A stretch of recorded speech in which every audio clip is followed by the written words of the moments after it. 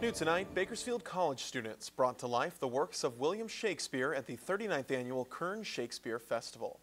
Eyewitness News photographer Matt Claypool shows us the sights and sounds from tonight's live performances.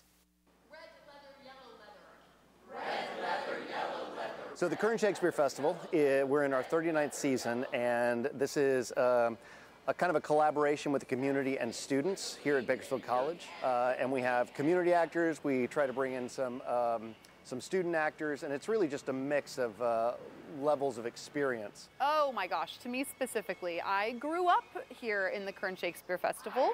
My dad was the founder, Randy Messick, so he founded it before I was born, and so I've been watching Shakespeare or doing Shakespeare here for my whole life. It's very, very special. Oh man, as an actor, this has definitely impacted me, mostly because of the just the information that both of the directors, all three of the directors, that they just have in their brain, and they're just able to spill out. I learn something new every single day whenever I work with them here in this place.